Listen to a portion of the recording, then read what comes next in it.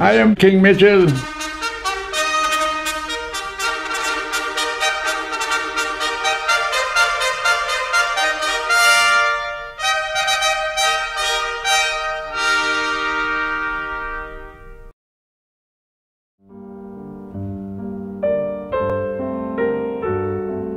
There was a time when boats were made of wood and men were made of steel, when drive, determination and desire was all a person had to take him or her to the next port of call in life. The documentary you're about to see is about such a man. His name, Augustus King Mitchell. It is said that the name given to a child at its birth influences the destiny of that human being. That seems to be true in the case of this gentleman. Augustus, his parents named him. Augustus means venerable. Venerable, of course, means commanding great respect because of great age and the dignity that attends that great age. Augustus King Mitchell has indeed achieved that. He was born 100 years ago, and he's still alive. Venerable indeed. The name Augustus also means majestic. Isn't it ironic that many years after his parents named him that significant name Augustus, the community whom Augustus Mitchell served and the people whose lives he greatly influenced named him King, accorded him the sobriquet King, majestic, majesty. The name Augustus also means the increaser, or one who increases. And this, for me, has the most significance. Here is a man born in the early part of the 20th century, the very early part, when colonialism walked tall.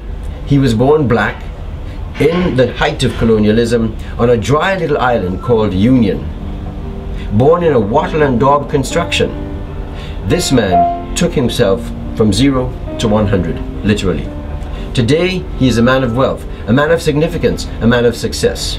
There's something mystical about Augustus King Mitchell, something spiritual, something beyond the ordinary, which he himself admits. He says, I am King Mitchell. I am just King Mitchell. You understand me? But within me, I am more than King Mitchell. My name is Chester Connell. I invite you to look at this heritage documentary, this Caribbean biography about a man, Augustus King Mitchell.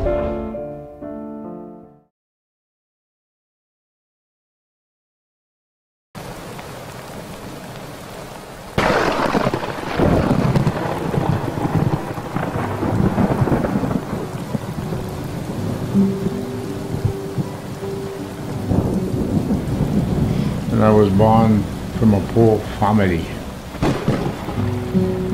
And from the time I was born and I realized what was poorness, I was going to school. And all along I was praying to God to help me, that I became better off than what my parents are.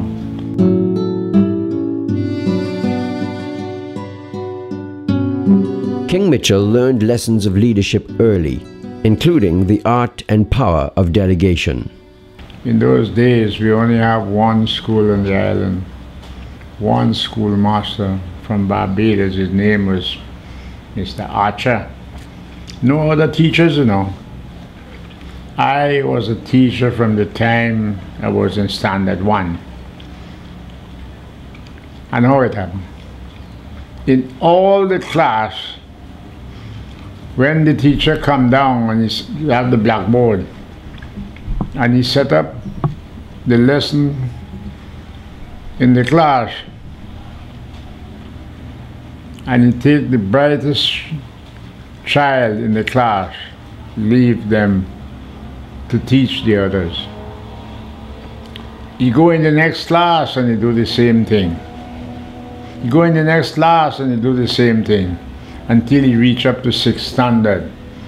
So all the classes is going on full speed ahead teaching. That's how we manage the school.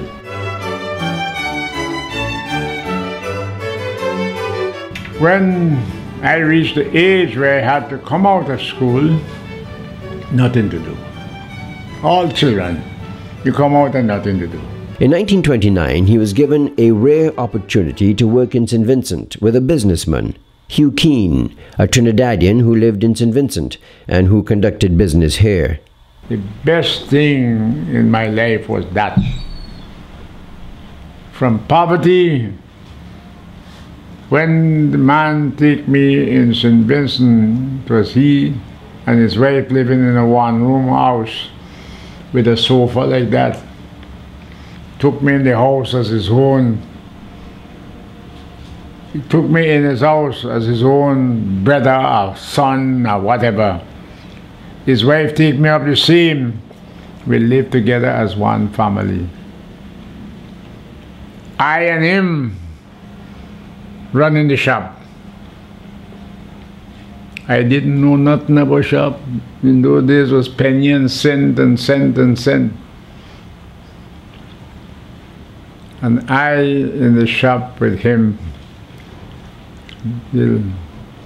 I learned everything. And I learned business from that time to now. In 1930, Augustus Mitchell headed for the Dutch island of Curaçao, where his father worked as a laborer. Peter Mitchell advised his son in St. Vincent, acquiring his passport for the first time, to identify himself on the passport as a cook and not as a laborer, as was the habit of most Vincentians immigrating for work at the time. 2 days before I arrived in Curaçao, there was a Bajan fella called Gibbs, had a job in the staff kitchen department. Good job. Something happened and they had to fire him 2 days before I reached. So when I reached there, that space was vacant. You know, you understand me? So when my father took me in the office, the subject come up. But we want somebody for that department. The office old fella just want to say, but that's a nice fella, that's a young fella, blah, blah, blah. They take me right away, push me in that job. A prestigious job. My salary was more than the people who were working in the field. My salary was more than my father's salary. The 17-year-old Mitchell and his father worked in Curaçao for 2 years before the company laid off a number of workers, including Peter Mitchell. He informed his son, Augustus, that he was returning to Union Island and suggested that he, Augustus, return with him. His young son resisted. I said, Papa, nothing would happen to me. I would take care of myself. He said, no, I can't go back home without you. Your mother will kill me to know I carry you and left you there. When my father tell me that, I make up my mind. I say, all right, Papa, I'll go. I go and tender my resignation and come home with my father. During the time I was there for all these 2 years, when I get my envelope every payday like everybody, I just hand it to my father. I didn't need any money at all. I got everything in the staff kitchen. Every time I get my payday, I just go meet my father, I give him to him. He is the one who used to save it. So when we get laid off and to come home, we got all that money. With money saved, Augustus Mitchell and his father returned to Union Island and established himself as an entrepreneur before the age of 20, with his very first business venture, the purchase of the schooner Radial. There is a boat running the trade between Union and St. Vincent weekly, bringing supply for the people in Union Island. That was the only connection between St. Vincent and Union, and the next little one used to run the mail. That boat was owned by Mr. McIntosh, Sidney McIntosh in Beckway. When we reached home, the captain who was running the boat tell us that the man would sell the boat. And that was my aim. I and my father the same time, we reach home today, tomorrow, with the same boat coming to St. Vincent, drop us in Beckway.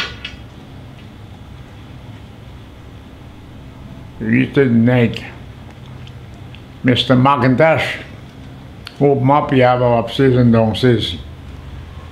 And he take us in. Cold weather. And we sit down. I told him my mission. He was happy. Yeah, you want to sell it. And we made bargain. And we bought the boat. My father and I.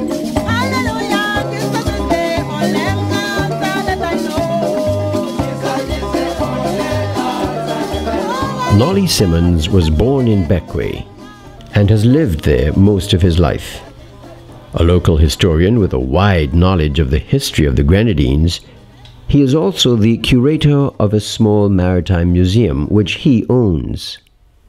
His knowledge of the maritime and general history of the Grenadines is extensive. In an interview for this documentary, he points out that the radial would have been known to King Mitchell for an important reason. He had known Radial because Radial used to run the mail from through the Grenadines. So what he really was behind is getting the mail service. So he bought Radial, assuring that he would have the service. He had good foresight, man. He was really there with Union and every move. He must have seen the earlier trails of the Mulrains, who were the ones in Union in those days who were building ships. So he just wanted to step up there like that. James Mulrain was one of the wealthiest people in St. Vincent.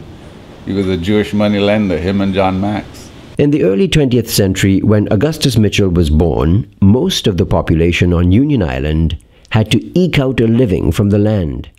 And those who were very successful took to the sea and to shipping. They were shipbuilding and fishermen. So a lot of the men that went to Aruba and coming back, saving the money and coming back, build ships. And in Beckway, some of them bought estates. Having bought the radial from Sidney McIntosh, Augustus Mitchell and his father sailed on to Union. Well, we're rich now because nobody have nothing in Union Island. We got this boat down the street and my father was a seaman. I come out in Curacao young. I leave all my friends and schoolmates, go to Curacao, come back and meet them the same place, bare feet. They ain't get no walk-in day. You understand me? So I become like the big shot between them. So from that time, I realized I started to make children.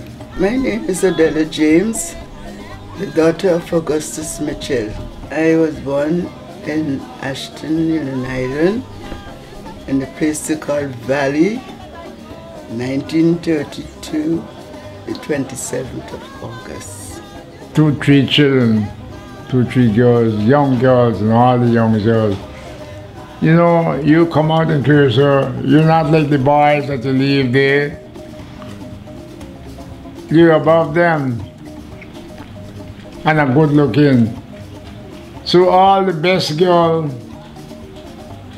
was on my side. With his children in the care of his parents and extended family, the 22-year-old Augustus Mitchell decided to leave Union Island again to further secure his financial foothold. I was sensible enough to know I cannot stay in Union Island. I was sensible enough to know I must go out. The question of Guyana came in, that Guyana is a good place. Gold and diamond. I got all the history about it. And it's a history that started with the legend of El Dorado, the Golden One.